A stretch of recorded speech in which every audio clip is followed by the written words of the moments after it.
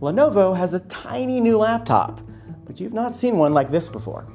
This is the world's first foldable laptop. Okay, scratch that. It's the first folding screen laptop.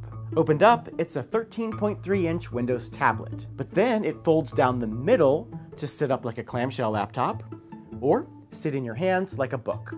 This origami laptop doesn't have a name just yet, but it will be a part of Lenovo's iconic ThinkPad line. It weighs just under 2 pounds, which is pretty standard for a small laptop, but the idea is folding in half to about the size of a folio will make your office workhorse easier to carry home. You can type on the screen, or it works with a portable keyboard and pen too. Lenovo is not the first company to make folding screen tech, and it's probably not going to be the last. Samsung's Galaxy Fold debuted this year with a design that squeezes a 7-inch tablet inside a phone. Lenovo says its laptop, which has been under development for 3 years, uses an OLED screen made by LG and addresses some of the problems visible in Samsung's Fold. The laptop's back hinge is covered by leather, and the edges of the screen are sealed.